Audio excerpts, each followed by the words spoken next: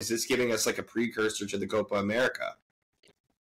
I'm definitely scared for Brazil. Definitely scared for Brazil. Yeah, Brazil's on Wednesday. We're gonna get smacked. I didn't hate our lineup.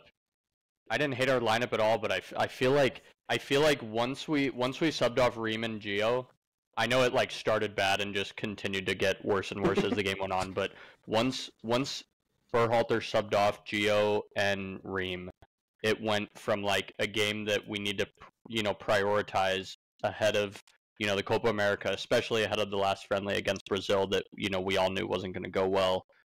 Anyways, I think Hoof said it. Hammer the over if you're listening. Bang it. But it went from being like a game that we need to take seriously to like just a friendly as soon as he subbed those guys guys off the field. Like it was not good.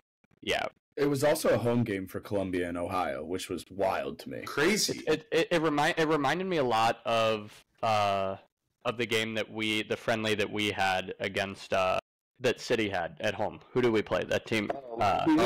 No, Club America. Club America. That was whatever it was. That was like a home game for them. It felt very similar, yellow. even though I wasn't at that one. It felt very similar to that kind of game.